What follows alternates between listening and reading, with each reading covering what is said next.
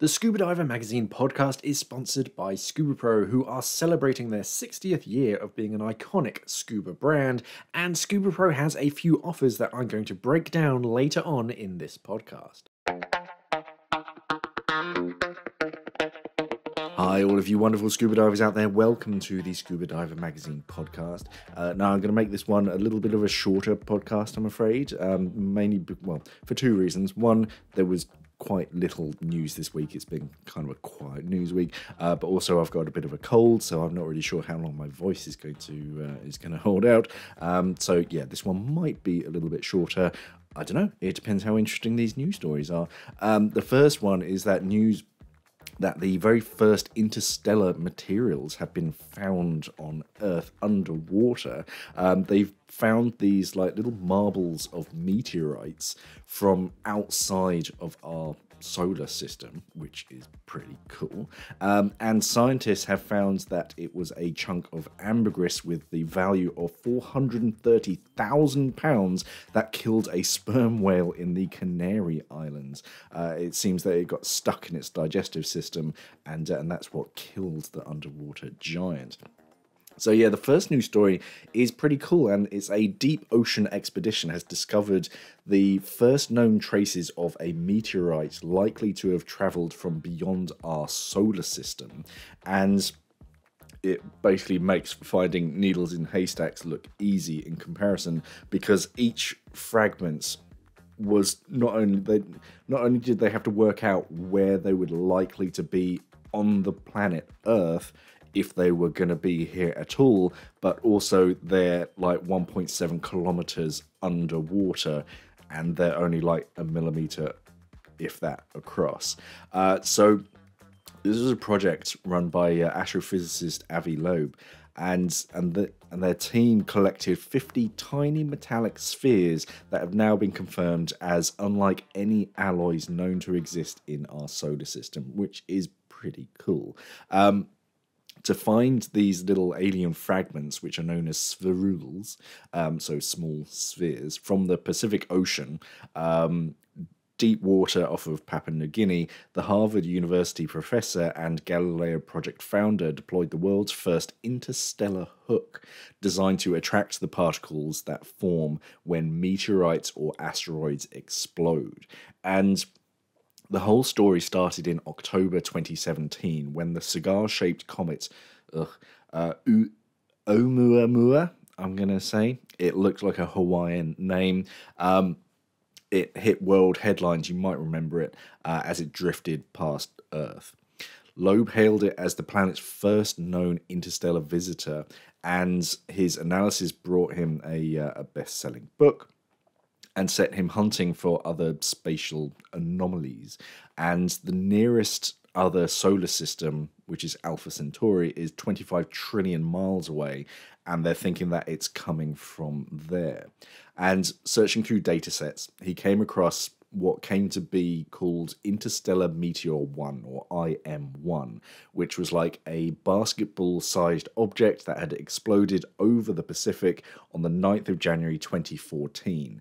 It was too small to be noticed by telescopes, unless you're really looking in the right direction, and its arrival had generated a bright fireball that was recorded by US government sensors, so they kind of saw it, and they shared IM-1's trajectory, the speed, the altitude, but withheld all other data in case it revealed too much about its tracking systems. So one thing that's interesting about this is that the scientists would expect interstellar meteorites to travel more rapidly than normal, because they got a long distance to travel, and the data showed that IM-1 is about 95% faster than most others. And its content also appeared to be tougher than steel because it had not broken up in Earth's atmosphere, but then reached the lower atmosphere and before like scattering and whatnot. So in mid-June, Professor Loeb mounted the Interstellar Expedition, coordinated by expedition leader Rob McCallum, and it was all like privately funded by US crypto entrepreneur Charles Hoskinson. And using the Papua New Guinea research ship, the Silver Star, as a platform, the team began their search 52 miles off Manus Island And after combining US military data with local seismic readings to calculate IM-1's landing place, they deployed the interstellar hook, which was towed behind it. It's like an underwater sled, and it collects samples of potential meteor debris using powerful magnets. And over 2 weeks, they covered more than 175 kilometers of search lines, just kind of almost dragnet fishing, but fishing for little. It's big scale magnet fishing, like you see people do off of bridges. But they found their first metallic pearl on the 21st of June, and soon after they found that, they started to find others. They were in the right area, and they were in the 0.1 to 1 millimeter size range. So these are like tiny, like shot. You know, the lead that you get in shot weight pouches is about that size. They weigh under a milligram each, and most were found along the meteorite's calculated path. So they knew they were in the right area, and the team now appear to have become the first humans in history to knowingly handle interstellar material. And Professor Loeb says that we were able to collect sub-millimeter spherules from the bottom of the Pacific Ocean near the fireball coordinates of the first recognized interstellar meteor is a testimony to the success of the scientific method. These spherules can also be byproducts of vehicle exhausts or brakes. You get that like brake dust, welding, or volcanic activity. But the team's preliminary analysis of the composition of the spherules that they found has revealed that they do not match any commonly manufactured alloys or natural meteors from our solar system. So they're thinking that it's coming from outside of our solar system, which is pretty cool. They consist mainly of iron, but with negligible nickel content, plus a few trace elements indicating a common source distinct from control spherules collected by the team outside the Papua New Guinea search area. So yeah, I just thought it was pretty cool. And you never know, there might be plenty of this stuff down there, even in shallower waters. But because it's only like a millimeter across, us scuba divers probably just glance over it all the time and just consider it like sand. Hey. Good news from here in the UK. The first 3 highly protected marine areas, or HPMAs, in England are now under the highest level of protection in our seas as their designations come into effect as of the 5th of July. So this will help to protect some of our most precious marine species and habitats, such as honeycomb worm reefs, northern gannets, and harbour porpoises, improving the health of our ocean for generations to come. As an independent coastal state, the HPMAs represent a huge leap forwards in the UK government's ambitious marine conservation targets and commitments to protecting our blue planet set out in the Environmental Improvement Plan and the 25-year Environment Plan. These MPAs have always been kind of contentious. If you follow myself and Sean for any length of time, you'll know that we don't really understand marine protected areas, because in a lot of cases you can still fish in marine protected areas, which seems antithetical. Like, well, hang on, how could you still fish in a protected area? But anyway, now we have highly protected marine areas. And a highly protected marine area is an area of the sea, including the shoreline, that allow the protection and full recovery of marine ecosystems. By setting aside some areas of sea with high levels of protection, HPMAs will allow nature to fully recover to a more natural state, allowing the ecosystem to thrive. So it sounds wonderful. HPMAs will protect all species and habitats and associated ecosystem processes within the site boundary, including the seabed and the water column.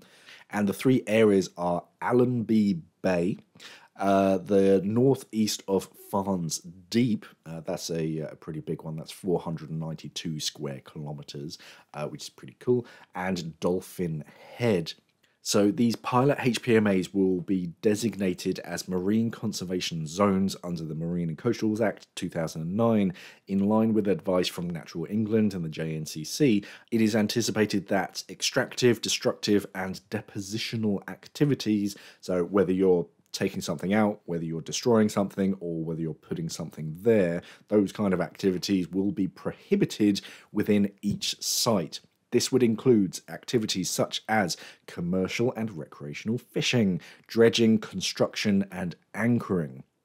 Non-damaging levels of other activities, to the extent permitted by international law, are allowed. Public authorities, including the Marine Management Organisation, the MMO, and inshore fisheries and conservation authorities, will need to ensure they meet the general duties and specific duties in relation to certain decisions that may affect marine conservation zones within the Marine and Coastal Access Act 2009. So, sounds like, yeah, as long as you're not taking anything out of the water, damaging anything in the water, or just dumping things into the water, it's a protected area. So it sounds like we'll still be able to go scuba diving there, as long as you're not like dropping anchors, which could disrupt the bottom.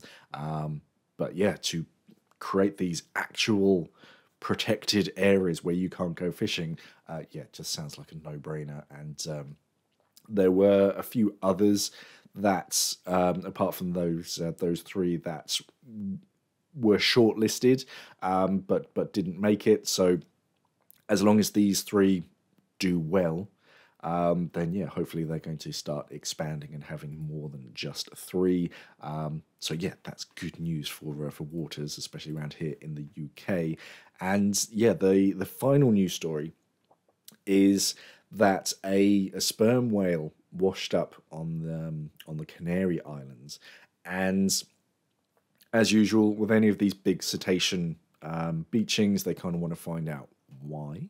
And a veterinary pathologist and his team were called to determine the cause of death of the sperm whale, and they found the answer in a rare substance produced by the whale itself. So the whale was a 13-meter long male sperm whale, and it had been reported in May when it was found dead on La Palmas Nogales beach. But after attempts to tow the mammal to a port had failed, it was decided that a necropsy, which sounds a lot like an autopsy, should be carried out on site. Do it there and then.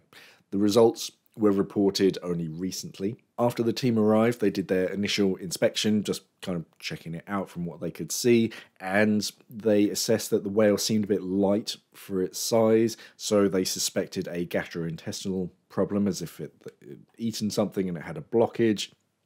And they were checking the whale's stomach when they found a large obstruction. So yeah, that made sense.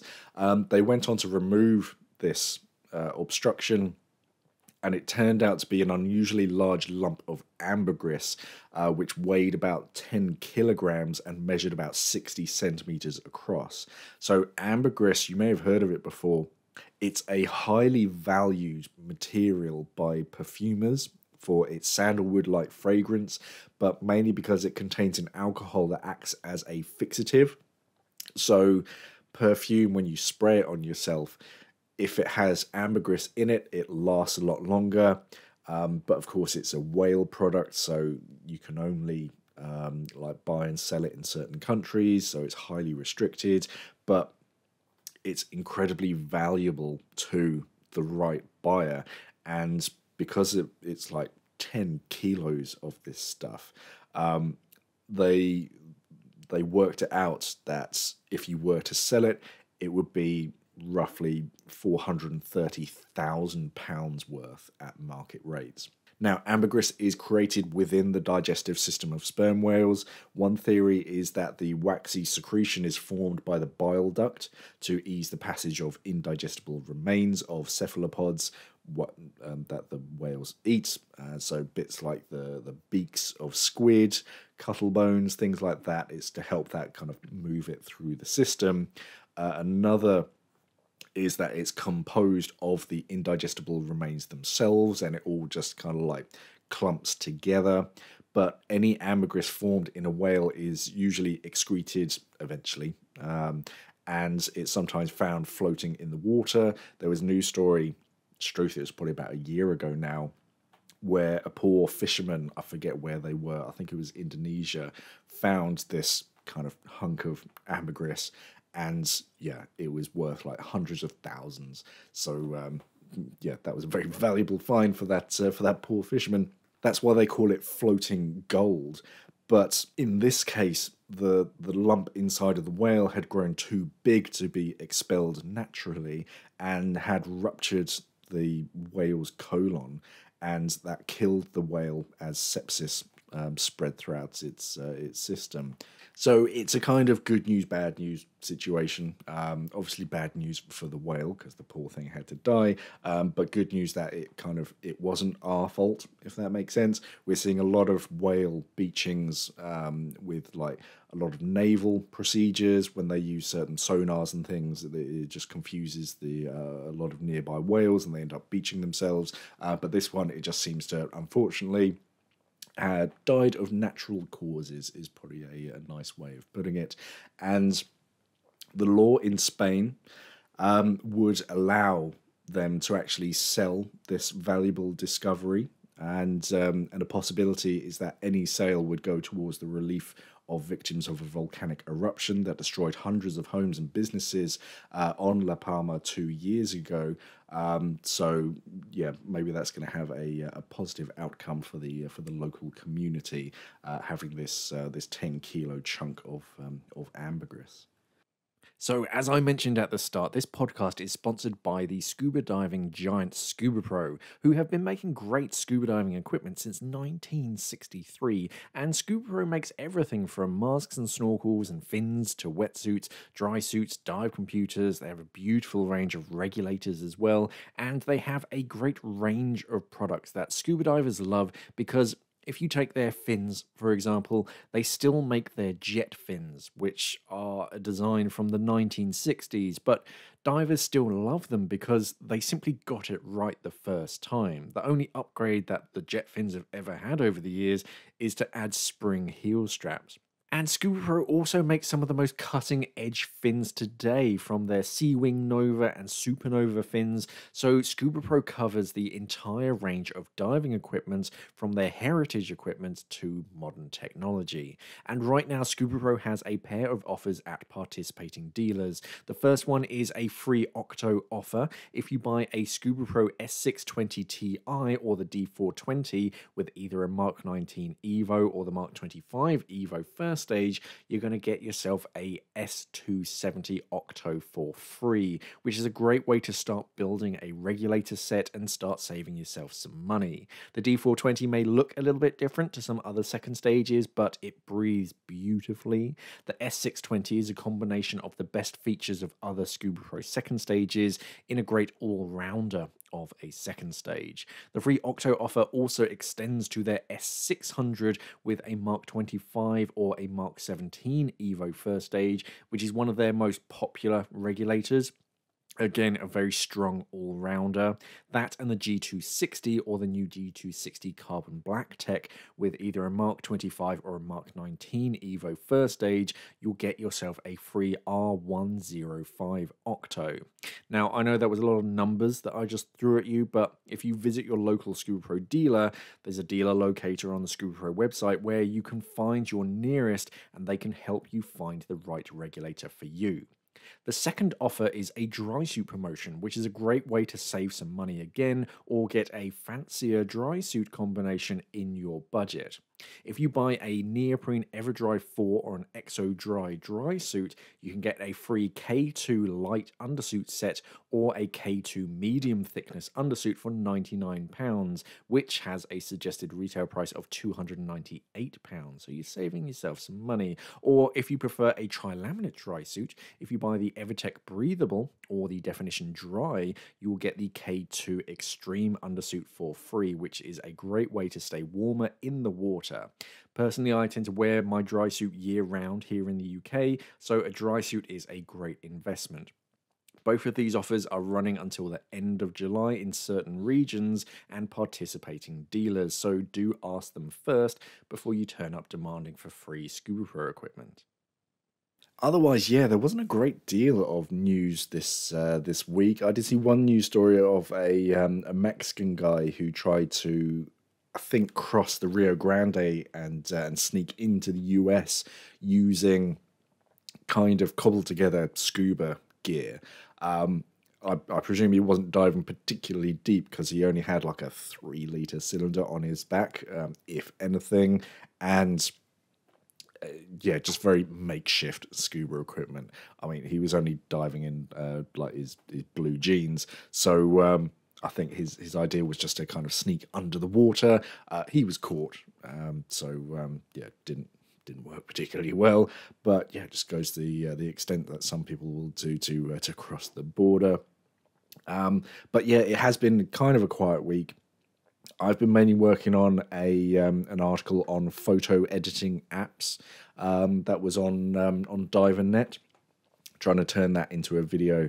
And yeah, some of them are pretty clever. There's one that I'm not a huge like fan of because in their terms and conditions, they basically have the rights to use your photograph if you use their system, which yeah, I'm not a huge fan of. And also for the free version, it automatically puts their watermark on your photo. So yeah, but others are pretty good.